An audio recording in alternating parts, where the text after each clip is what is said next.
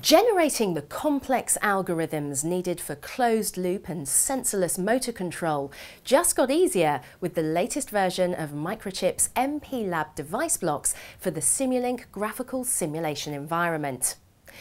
Device Blocks 3.3 adds new multi-rate and interrupt blocks to the complete model-based control of the peripherals on Microchip's DS-PIC digital signal controllers. These controllers give you all the functions you'll need for efficient motor control, whilst the device blocks fast-track your design, moving it quickly and easily from simulation to hardware test without any low-level programming. Even the free edition of Device Blocks has been updated and no longer has any compile wait time. And if you're an existing user of Device Blocks Pro, then you can upgrade to the latest version for free. To find out more, visit the website today.